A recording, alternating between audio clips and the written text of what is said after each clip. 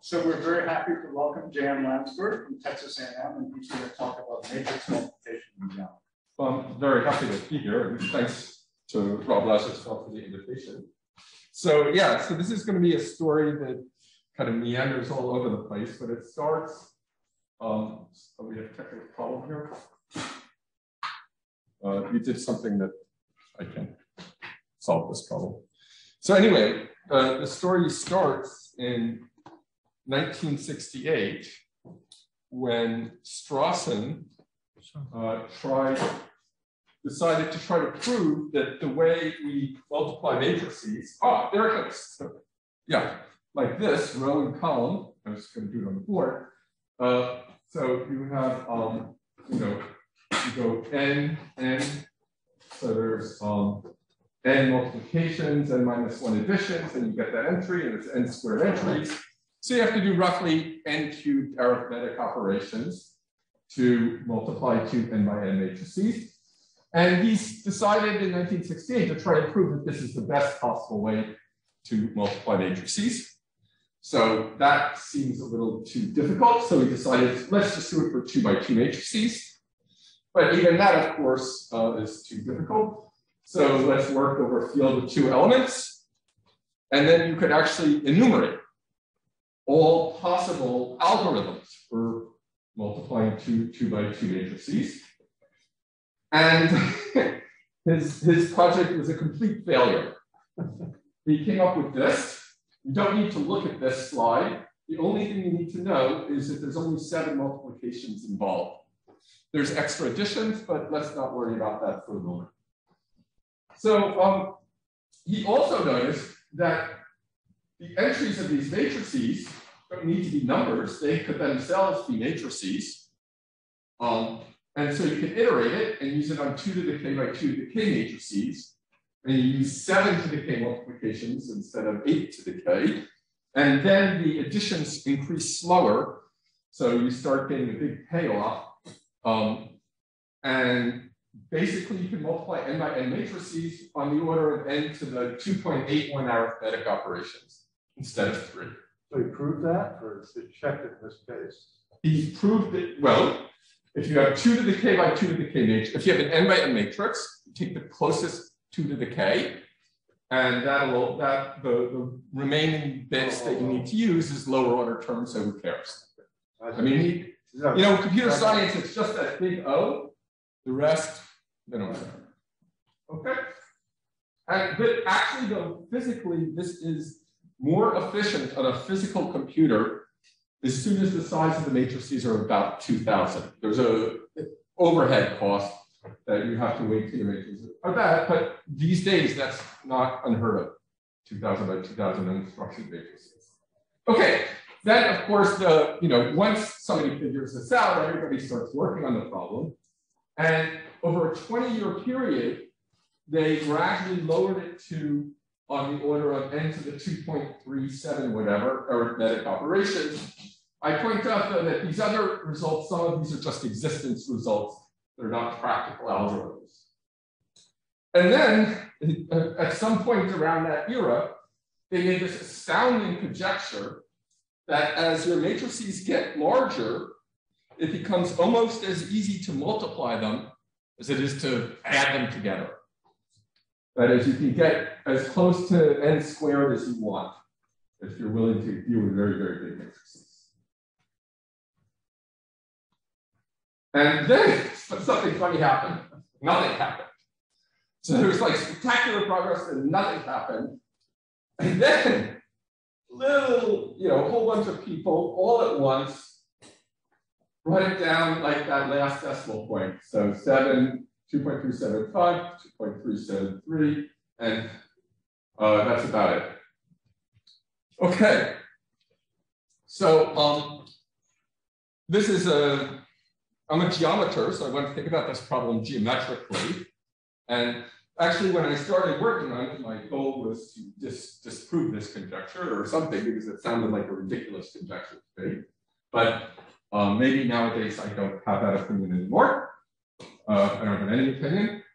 But let's get mathematical. So matrix multiplication, each submatrix, each second matrix spits out a third. It's a bilinear map, linear in each factor. And in a more geometrical, you get more symmetry if you view your bilinear map as a trilinear form, something that eats three matrices and spits out a number. And so matrix multiplication sits in this threefold tensor product.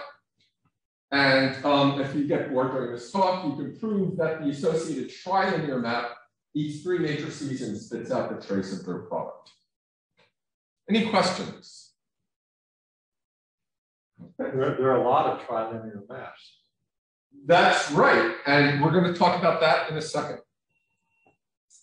So I want to give a geometric way of counting the number of multiplications or number of arithmetic operations. So a trilinear map or tensor has rank 1 if it's, well, a matrix has rank 1 if it's a column vector times a row vector times a column vector times a row vector.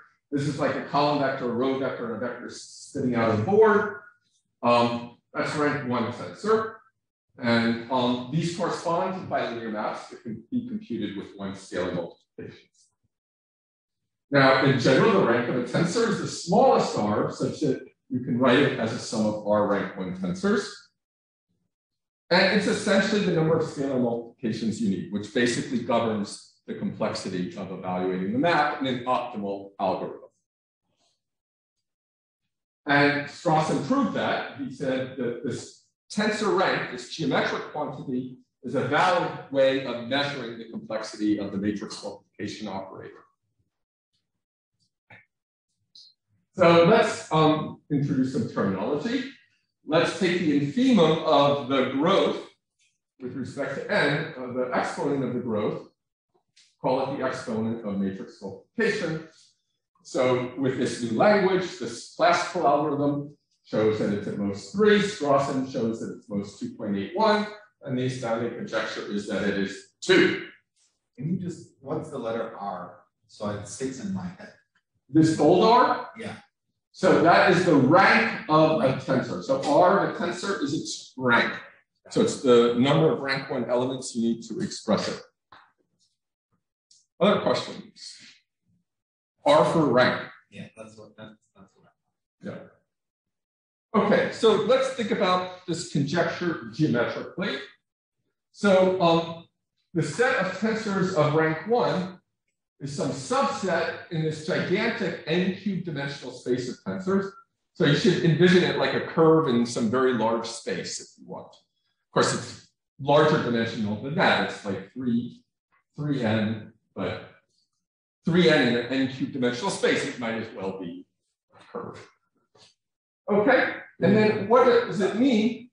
Well, the curve corresponds to rank 1 thing.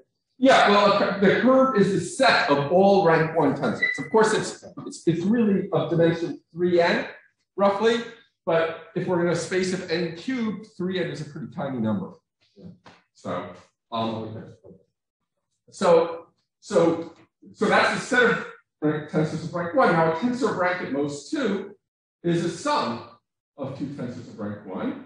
So it lies on a secant line to the set of tensors of rank 1. And so this conjecture is about a point. So matrix multiplication is some point in this gigantic n-cubed dimensional space.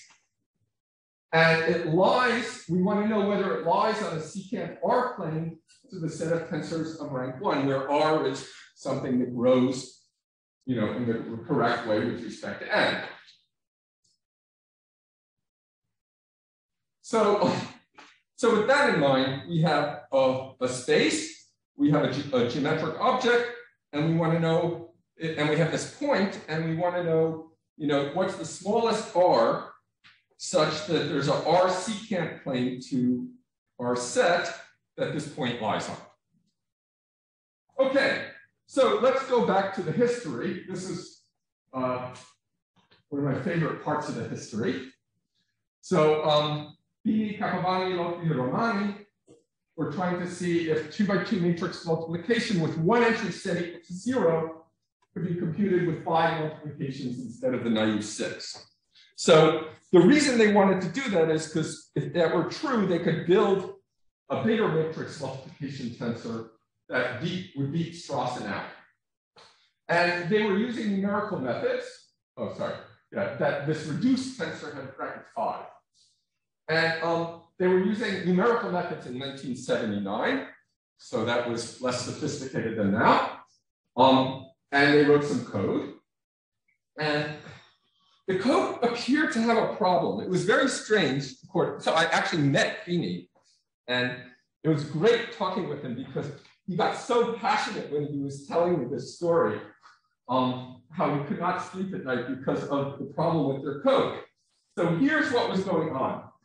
The code was, they start at some random point, random sum of 5 tensors, and try and converge it to this tensor they want, this degenerated matrix multiplication tensor.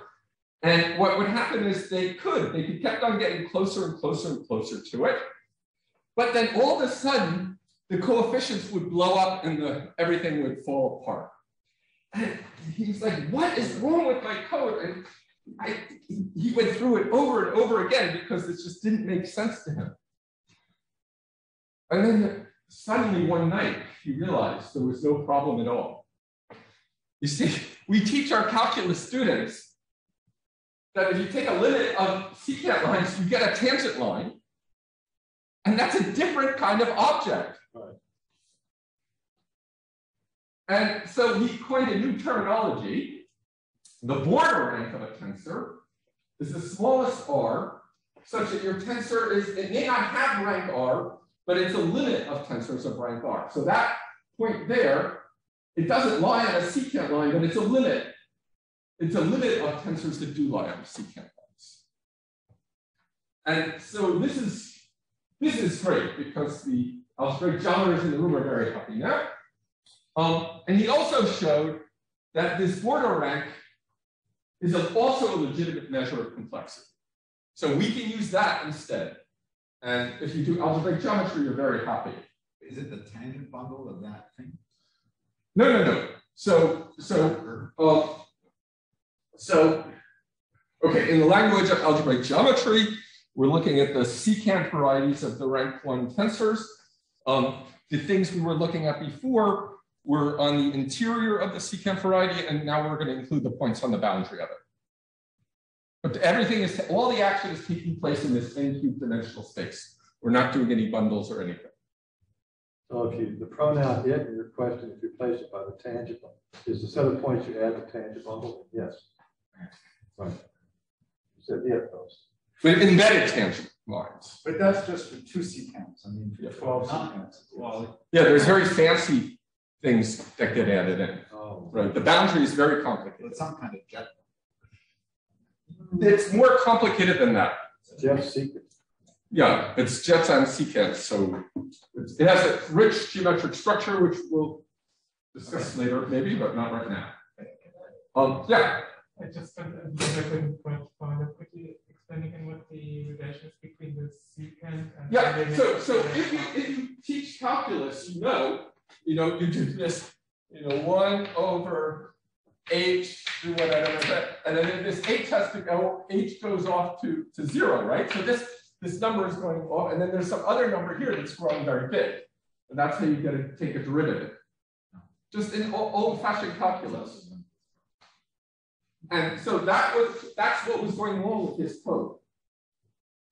So it was converging to that point on the tangent line, but that cannot be written as a point on a secant line. But it's epsilon close to it. But this curve is sort of the set of tensors of rank 1, right? Yeah, so this curve represents the 3n minus 3 dimensional space of tensors of rank 1. And this point here is a point that is a tensor that probably has rank 3, but it has border rank 2 because it's a limit of points on a secant line. So if I have a line right very close. Go back a slide. All right. to the secant. What rank do the tensors have on the secant? So just imagine I take this point x and this point y, and I move it to this point here. This point here will move, and when these 2 points touch each other, this one here will no longer be on a secant line if we're in a large dimensional space in general.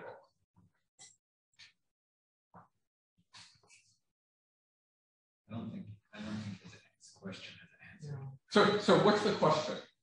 What is the rank of the tensors on this line? Oh, that is not clear. It's not obvious. But in this particular case of tensors, it will be 3 for a general point B. But it doesn't necessarily need to be 3. But that's a subtle calculation that you cannot see from the picture.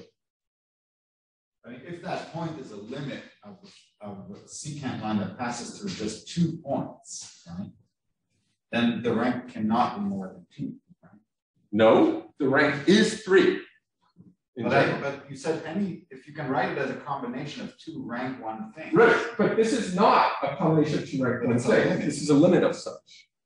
That's the difference between the rank and the order rank. So this is a rank at least 3 and It's a limit of rank. It's a limit of rank 2 things, but it can have rank 3. Yes, it's not, rank is not semi-continuous. This is what Beanie rediscovered, and he was finally able to sleep again at night.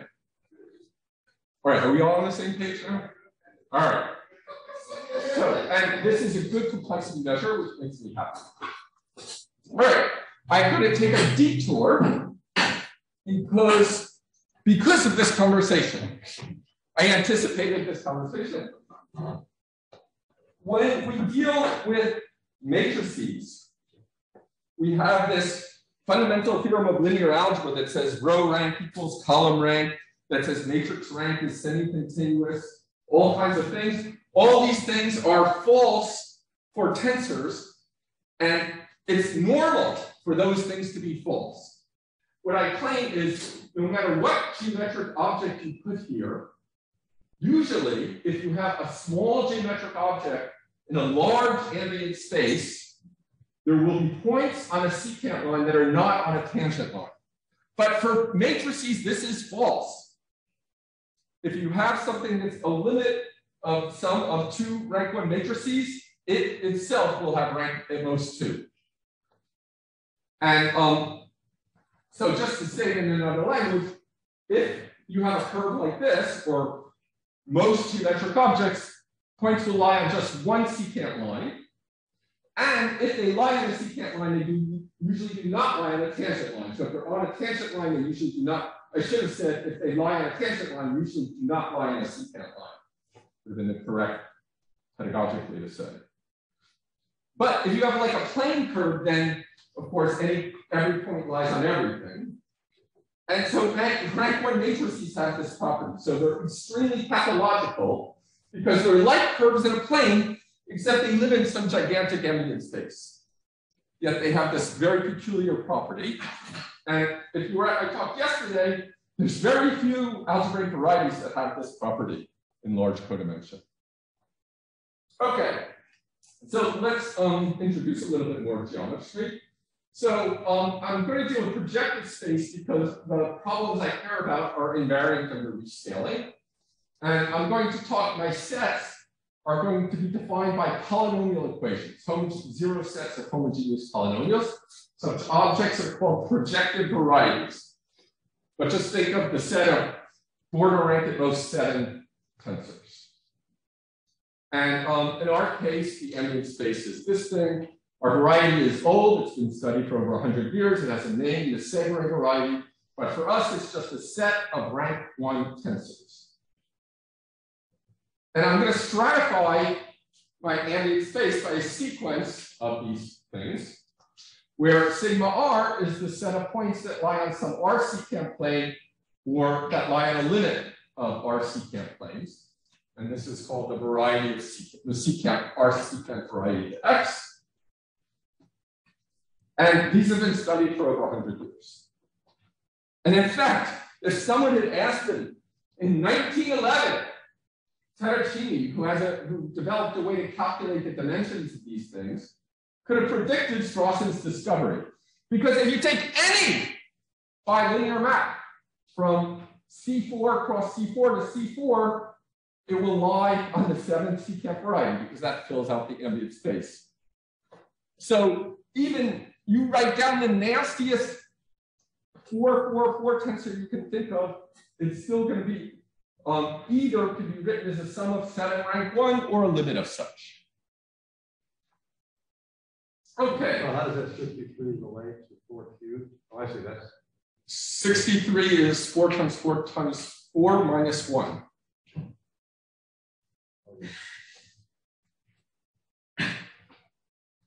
All right.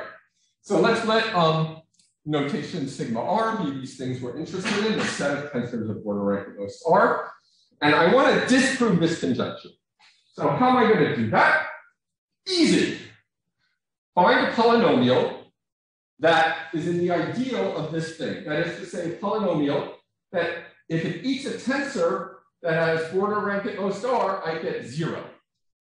So I look for such a polynomial, and then I test it on matrix multiplication, and I show that that polynomial is not 0 on the matrix multiplication tensor. And that would be a proof that the matrix multiplication tensor has border rank strictly greater than r. Well, how am I going to find that polynomial? Well, first of all, before that, I should say it was a little, well, maybe it's kind of embarrassing. It wasn't even, I thought this was embarrassing. It wasn't even known for 2 by 2 matrix multiplication.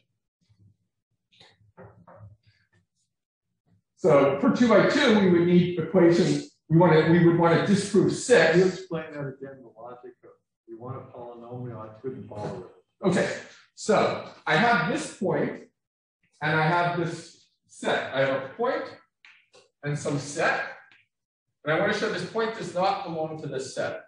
So I find a polynomial that if I take any point in this set, I get 0. What's the set? The rank R thing? This is the tensors of rank, order rank at most r. And this is my matrix multiplication tensor. And I want to show that this is not inside here. But this set is cut out by polynomials. So I find one of those polynomials in the ideal.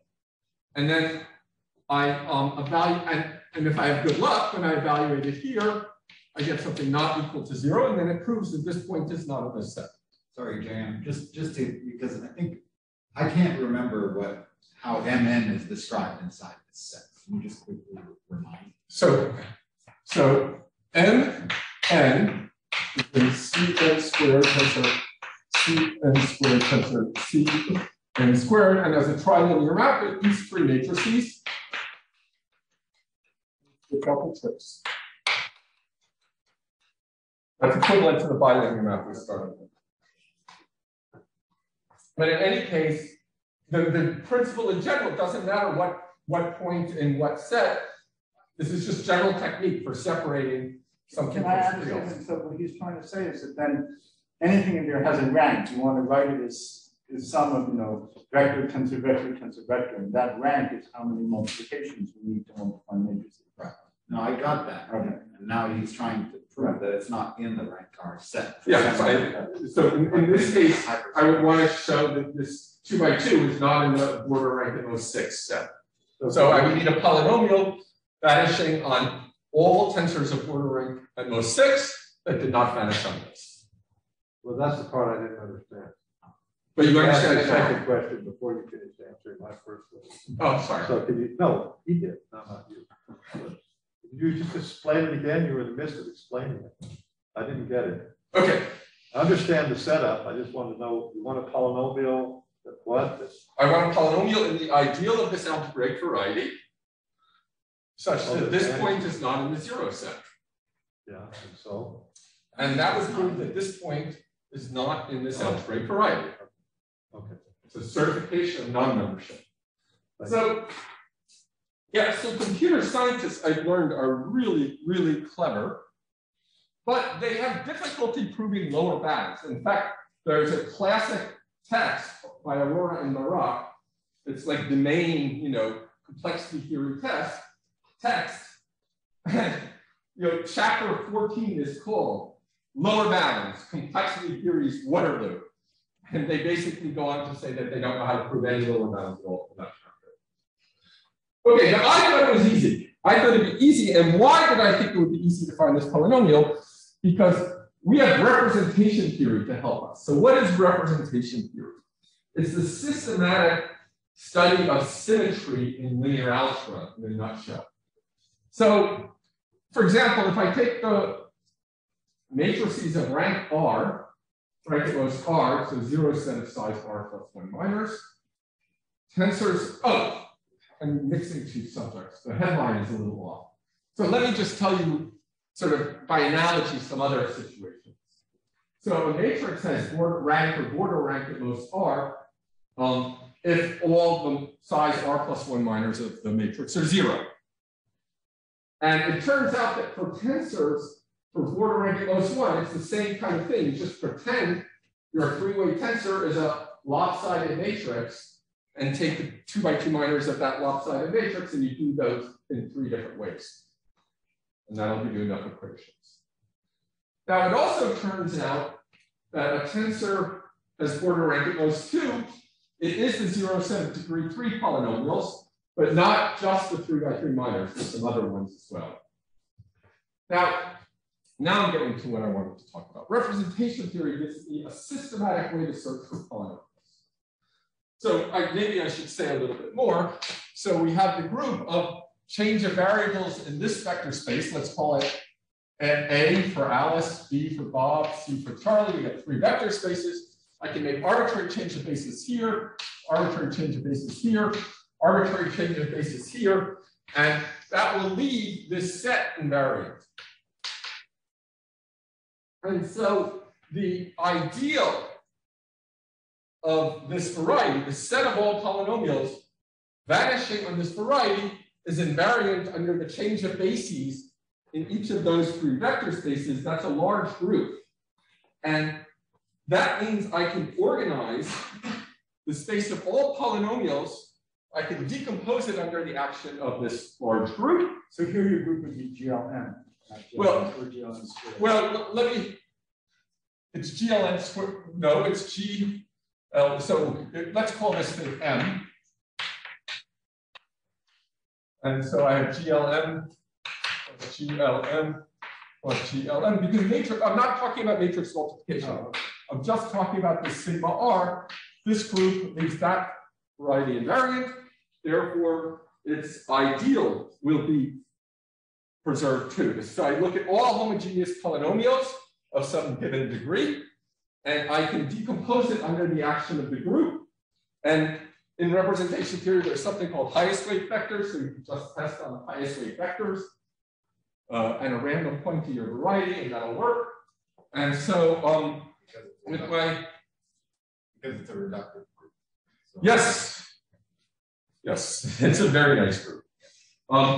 So I wrote many papers with Huang and together we're not so good with computers, but we got some help. And with the help of computers, we were able to prove that there were no polynomials in the ideal here of degree less than 12, which got us a little depressed. And in fact, I think that caused Laurent to stop working on this problem. After that, he gave up. But I persisted. What number would you have liked? Well, when I first started working on this problem, I was hoping for 7. But that turned out to be very naive. And then, a few years later, I had some wonderful postdocs I was working with, and they really know how to work with computers. And they upgraded to show that even in degree 18, there's still nothing, no polynomial that vanishes on this variety. So these 2 by 2 matrices are n by n. These are 6, no, there's no, forget about matrices. This is our ambient space is C4 tensor. Okay. C4 tensor C4. C4. C4, it's not C9. And so the full ambient space is dimension 6 to 4. Does the degree have anything to do with whether or not you're going to capture that n? Well, it's just we started with degree 7. When that didn't work, then we went to degree 8. You're looking for. So we're looking for the smallest polynomial we can find. We're cheap, right? Right, but we won in degree 19, but the degree 19 polynomials were so complicated, we could only prove it numerically, not symbolically. So it wasn't a real proof. But the good news is in degree 20, there was an easier polynomial because it corresponded to a trivial representation. And with that, we finally got the original proof that I thought I could get in 3 months. It took me much longer than that, 10 years, to prove that, in fact, it's not in this 6th one. It is really sort of outside of that, and you can't beat Strassen even approximately. Earlier, using differential geometric methods, I had a different proof, but that different proof is kind of has no hope of going anywhere. Okay, so see this search, I want to recapitulate, will solve the problem if you, in other words, this search will answer the problem in the beginning. So there's two. Okay, there's the small problem of just resolving the first open case, and we did it. Actually, I did it twice. Now multiple times, but let's not worry about that. So, and then there is the hope of studying the general problem, which is going to be much more difficult because that's an asymptotic problem. But first, let's do the first few cases to understand what 2x2 matrices look like, what 3x3 matrices look like. So then is the conjecture was wrong? No, there's no conjecture involved because the conjecture is asymptotic. And this is just the first case. So that the theorem you just stated says you can't do better than Strassen. Yes, even approximately. If you're gonna get a result, it has to be asymptotic. This is true, but no. If you want to prove or disprove the conjecture, you have to work asymptotically.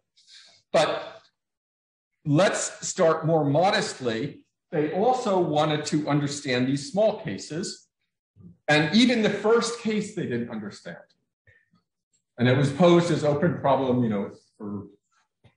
since 1979. So it took a while to get solved. Okay. So let me tell you. So what's the statement of this finite problem you're solving? Yes, the statement is that this border rank of this 2x2 matrix multiplication tensor is greater than 6. And therefore equals 7, because 7 is the largest it could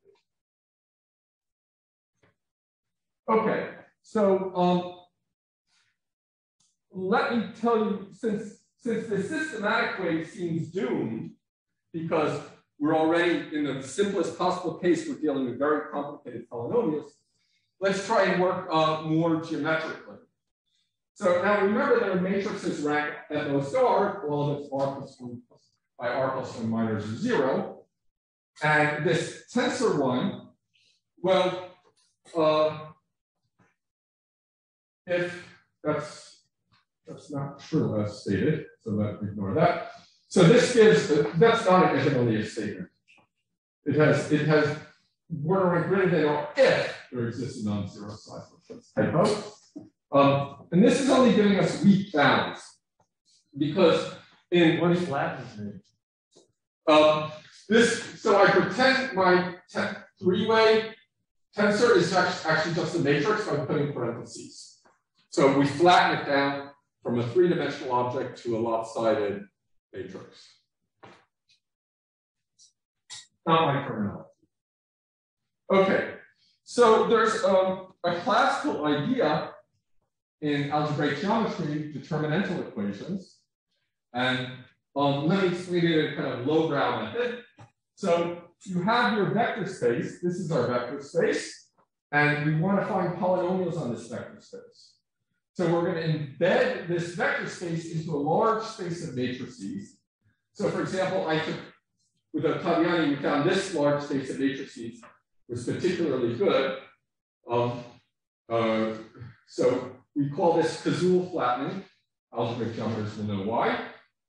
So I have this set of, say, n by n by n tensors, and then I pick my favorite number p, like p equals 2, and I put it in this large space of matrices. Okay? Don't worry how I do it. If you know, you can guess. Otherwise, don't worry. And then you take minors in this large auxiliary space. And yeah, we call those physical flattenings. And let me tell you, so Strassen previously did something like that, although in different language. And he was able to prove the first non-trivial lower bound in general, that it's at least 3 halves n squared. So that was in 1983. And then his student improved the error term. And then a long time went by with no further progress, almost 30 years. And then using that trick I put on the board earlier, we were able to change this 3 halves to a 2. So, yeah. So just to, for people who know, in the first thing you learn in representation theory is Shor's law. So we looked for a G map from this space to some large space of matrices, and you can systematically do that. We're just looking for modules for this group, tensor product of 2 modules for this group, such that this space is a submodule. And the punchline is we found equations by exploiting the symmetry of this geometric object sigma r.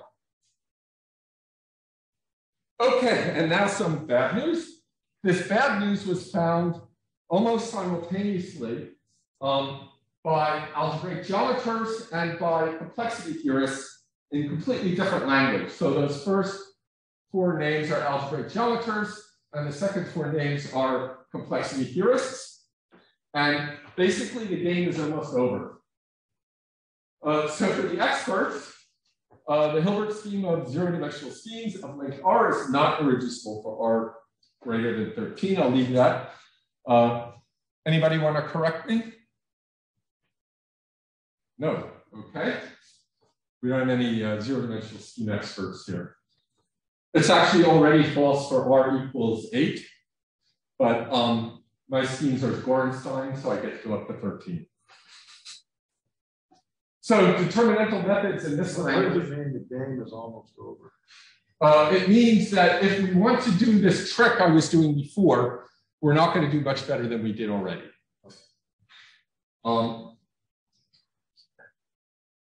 So this trick, which I'm calling determinantal methods, is not going to work. And for the experts, I'll just put down one slide. The object we're interested in the language of schemes are 0-dimensional smoothable schemes. And there's this other object that is just points on spans of 0-dimensional schemes of length r. And the determinantal methods detect that other object, not the object we want. So this one sits inside this one. And when r gets large, it's just a tiny little piece of it. So for example, the border rank of a tensor can be something like m cubed over 3, where these are m by m tensors, but the cactus rank can be at most 6, 7. So this is a barrier. We got to get completely new techniques if we want to go further. So do I understand, does that mean that the group that you're using is not exploiting enough symmetry of sigma r? Is that what you're saying? No, we as researchers are not exploiting the group enough. The group has plenty more to tell us, and it will later on in this talk, but just using this classical method, it's done. But we're going to go beyond classical methods, hopefully. Okay, so before I do that, I point out that we were focused on this thing, and our tensor could have been any tensor. It just happens to be matrix multiplication, but it could have been anything.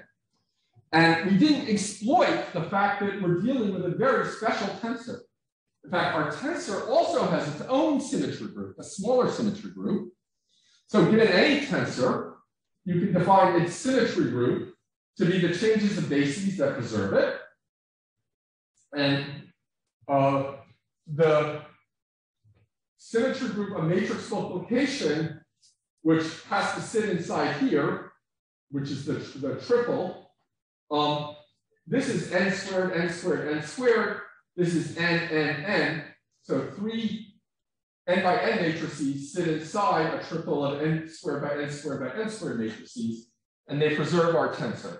And the proof is one line.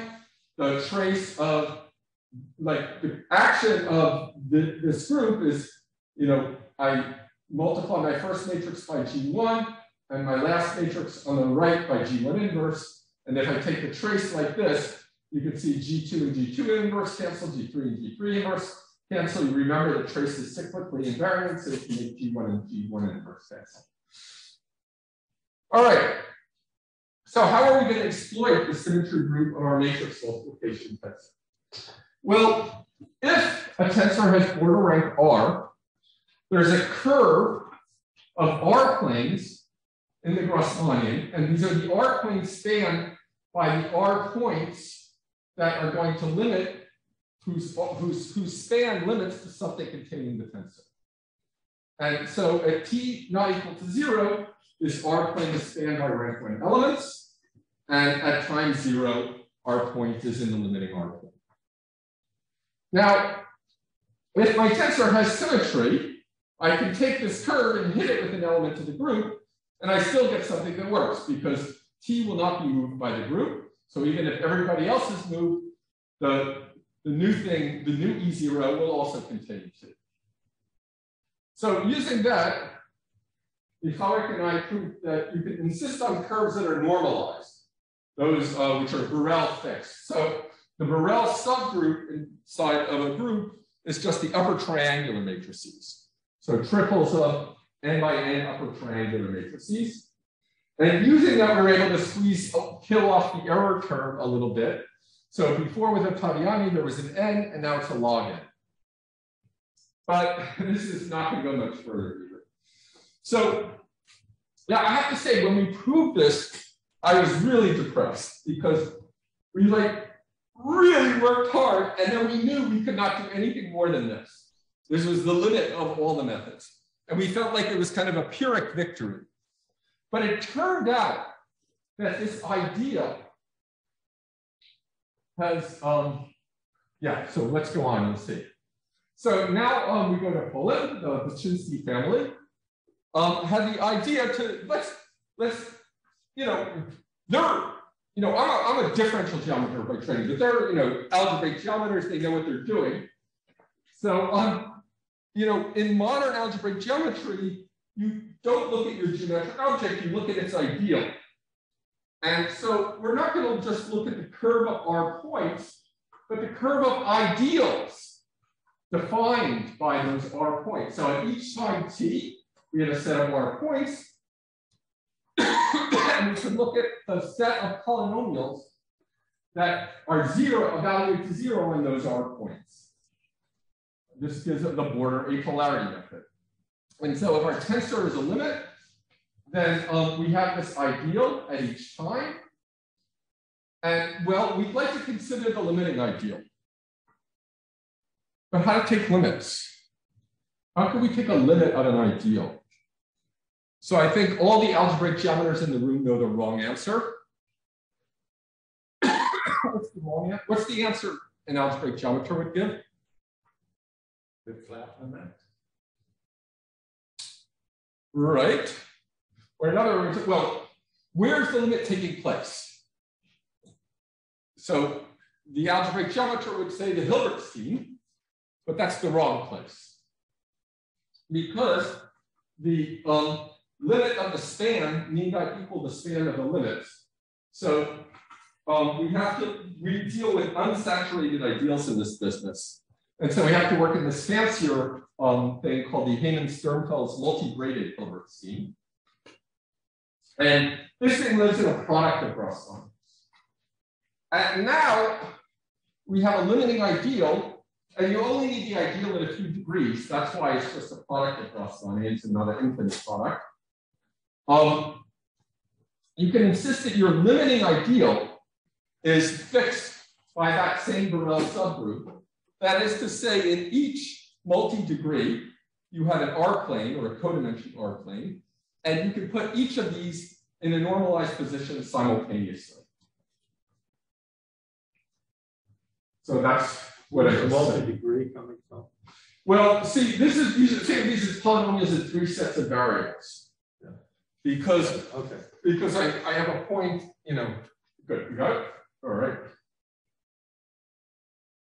Right, so the upshot produces an all normalized candidate ideals, or there are none, and you've proven that the border rank is strictly greater than 1. And because it's an ideal, there's these compatibility conditions that these things, different R planes, must satisfy. Questions? Okay, I know this is a lot to take in, but I'll summarize it in a minute. All right, but, well, yeah, so let me just summarize it now, I guess, because I'm not going to say anything more about it.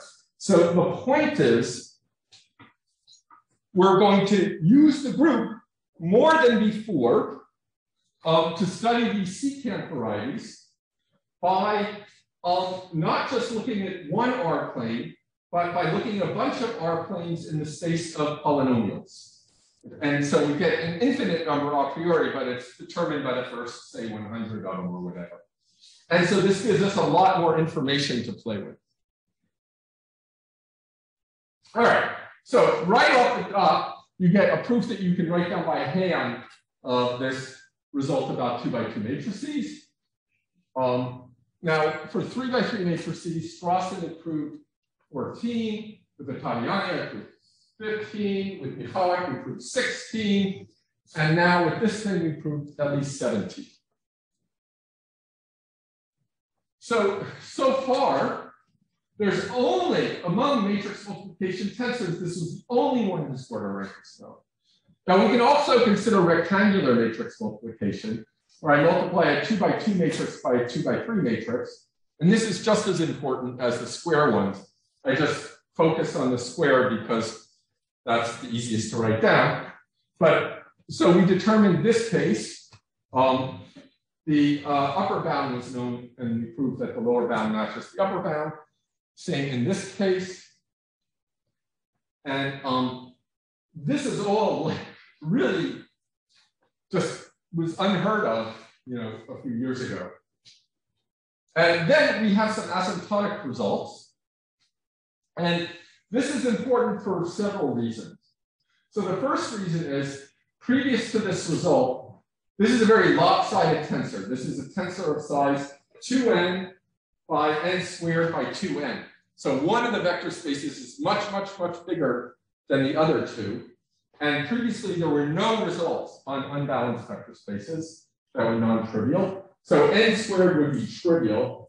And this is, we add on this linear term. So it's a modest result, but it's the first result ever in an unbalanced case. So for example, and similarly, this unbalanced case, and previously only like near trivial bounds were known. Is there a conjecture, an asymptotic conjecture for R, let's say 2n? I have one, but it's not that I say it in public.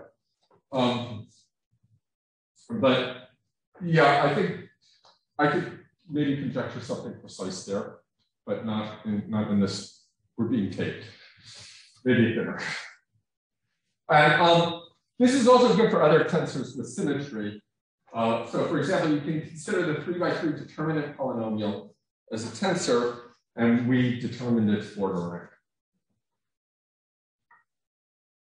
Okay. Now, as happy as that made me, we're really still not distinguishing between smoothable and non-smoothable schemes. This whole machinery is also subject to the barrier that I was talking about. But it gives us a path to overcome it. So first of all, we augmented the method in ways that potentially are avoiding the barrier. We don't know yet. But we did get additional results with our augmentations. And one of them is very important if you're in complexity theory, This was posed as an open question in 1988 by the computer scientists. I don't have time to explain why I care about this 3x3 permanent, but just trust me that they do. And it was known that it was either 15 or 16, and we proved it was 16. This is with my current postdoc, Amy Huang, and Austin Connor, who's my former student. He's now at Harvard. And so, yeah, so for those of you who've heard the words, it's important for Strassen's laser method. Oh, I said that already. Okay. So the main challenge remaining is, so why didn't we solve 3x3 matrix multiplication? Because it produced a candidate ideal of border rank 17. But we don't know whether this ideal is actually a limit or it's an imposter. It's just an artifact of our construction. It just passed all the necessary requirements to be a candidate, but we don't have a certification of sufficiency. And so in this type of situation, when you have some degenerate object and you want to see if you can get at it from a sequence of less degenerate objects, there's a whole gigantic machine in algebraic geometry to do this for you called deformation theory. Actually, I spent the last 2 years of my life trying to learn deformation theory. It was not pleasant. So in particular, it allows one to determine if an ideal is a limit of ideals of smooth schemes. And very recently, I talked about it yesterday with my student Arfan Pal and Joachim Yosef. We did a small example of this that actually, it works. So it works in a small example, and now we're trying to scale it up efficiently. And I hope that I'll have like even more exciting news to report to you in the near future. Thank you for your attention.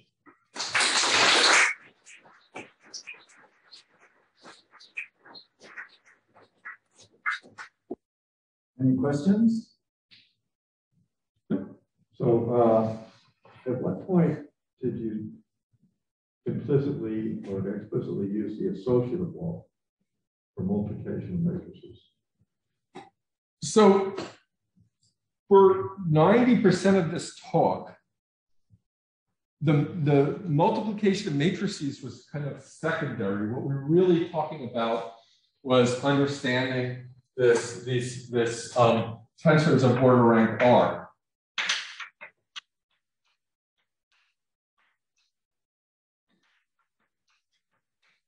And only in hindsight did the fact that matrix multiplication is the thing I care about show up. The only time I actually used anything at all about matrix multiplication was that it has this symmetry group.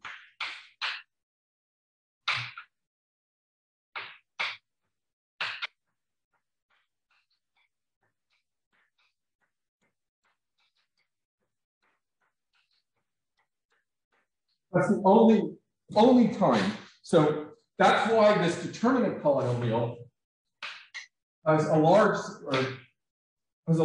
symmetry group, and so the methods work with that. So the methods don't really care about this thing in particular. They just care. What's that thing? What? What is that thing? This thing is the symmetry group of our tensor. So in general, if I have a tensor T, But what is the which to tensor? So I have a tensor in I have three vector spaces, and a tensor inside, and I can define its symmetry group as this G1, G2, G3, and GLA, plus GLB, plus GLC, equals G, such that Z does nothing to my tensor. And everything I talked about today mostly focused on properties of this variety, and any tensor where this group is large, the methods will work for. It just so happens that the computer scientists care about this matrix multiplication tensor, so we applied it to that tensor, but we're very happy to apply it to any tensor that you care about if it has a symmetry group. You're showing the rank of any tensor in terms of the symmetry group. Yes. Well, the main thing is this variety, but then to apply this new method, your tensor has to have a symmetry group, and then we take a Borel subgroup of that symmetry group, and then we can, crush it into some tiny corner. Your goal is to show that this tensor is not in sigma R. Is that correct? So these days I'm working, I've been in this thing for so long, I kind of working both sides now. So actually, tomorrow I'm going to talk with some guy at Columbia who's like the world record holder for the upper bound, and I'm going to try and help him prove better upper bounds using algebraic geometry as well. But that's a completely different talk. But today's talk is all about lower bounds. But it's about finding a polynomial that vanishes on sigma R, but does not vanish it. That's how it started out, but we realized that our ability to do that is too limited. That technique is not efficiently implementable asymptotically. So we had to try other techniques. And this other technique of working in the Hinning-Sternfels-Hilbert scheme and these normalized points in these Grassmannians is working very well. But the most important thing about it is it advanced the subject, but it also gave us a path, because you can't use deformation theory unless you're in a space where you can do deformation theory.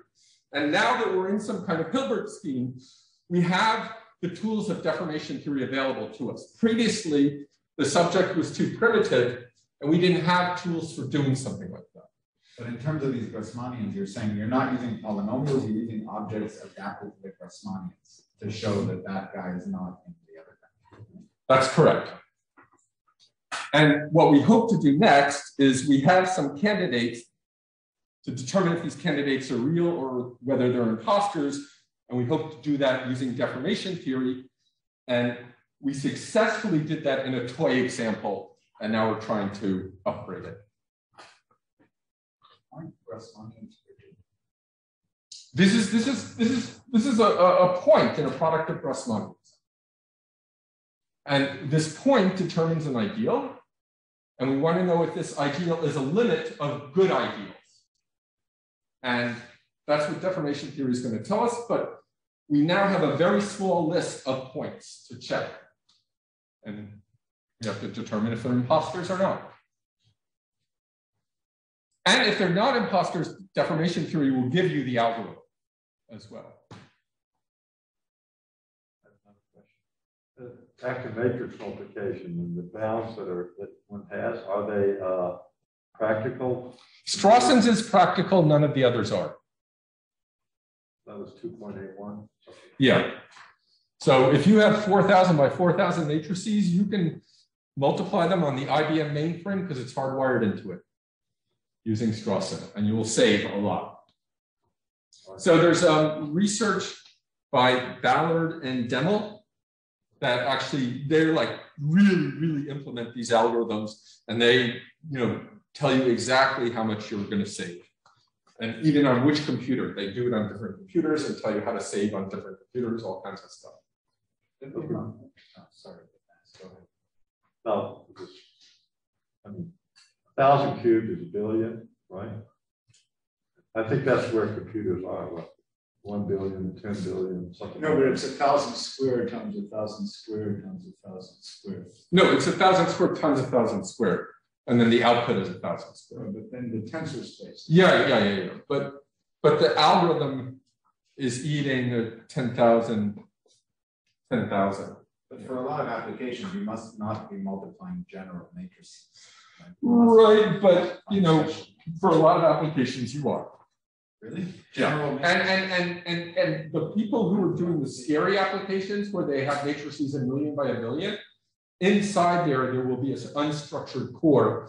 Say it'll be really sparse, but really with respect to 1,000,000, and there's still some 4,000 by 4,000 unstructured matrix inside there that needs to be multiplied, even if you do your tricks. So even for those very sparse matrices, this can give you a savings when they're enormous and sparse. And they do deal with those enormous and sparse matrices. Well, They is not me. I am not one of them.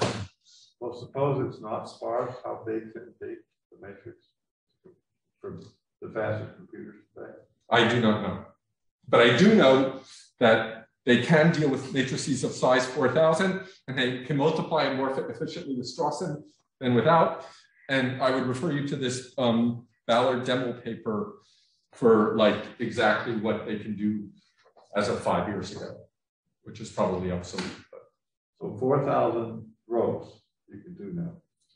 That I'm sure of, because that's in that paper. And they tell you how long it took them. Does it take seconds or minutes or hours? I don't remember. Still going. I mean, I'm a theoretician. It's terrible, you know.